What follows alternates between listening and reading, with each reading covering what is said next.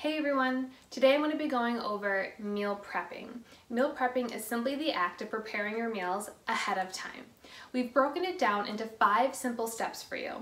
Plan, develop, schedule, shop, and prep. We'll go over these 5 steps in more depth, but as long as you are staying consistent and following along with our 5-step plan, meal prepping is sure to be a success for you. Alright, step number 1 is to plan. Take a look at the upcoming week. What do you have scheduled? What events are scheduled? Having an understanding of what is coming up in the week will help determine what meals and what days need to be prepared for. I like to think of it this way: plan for the unexpected. The more you have a game plan in action or have food prepared for you, the less likely you are to find temptations in eating out of your nutrition goals. Step number 2, develop. Now that we have a good understanding of what days and meals need to be prepared for, we can start to develop a menu and a corresponding grocery list for those meals. Stick to the basics, especially if you're new to meal prepping. Don't overwhelm yourself by trying to make these ambitious, over-the-top menu items. Go back to the basics. Go back to things that are familiar to you. This will make the process so much more enjoyable. Now that you have the menu items down for the meals you need to make a grocery list for those particular items.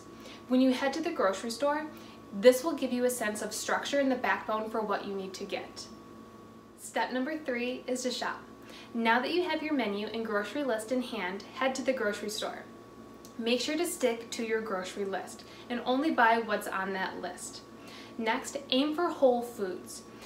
Depending on how soon or how often you're going to be eating the food items, you can buy fresh or frozen. Next, stick to essentials or stock up on essentials. Now this could be seasonings, spices, rices, potatoes, quinoa, things that are going to have a longer shelf life that can easily be mixed and matched with other menu items. You can always refer back to our grocery haul article to find the best practices with grocery shopping. Step number 4 is to schedule. Now that you have all the necessary ingredients to make your meals, set some time aside to prepare these meals. We have 2 options for you.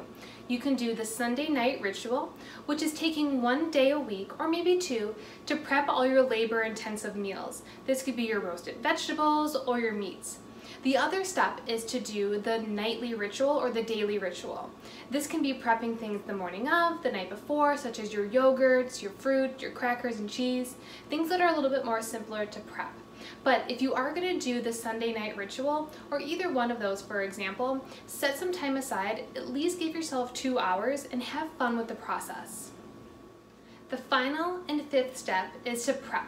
Now that we've selected one of those Sunday rituals, or the daily ritual prepping method, we can start to actually prep the food. It's important to have good storage containers on hand. These are some of my favorite ones. They have 3 storage containers, that way you can separate food if you need to.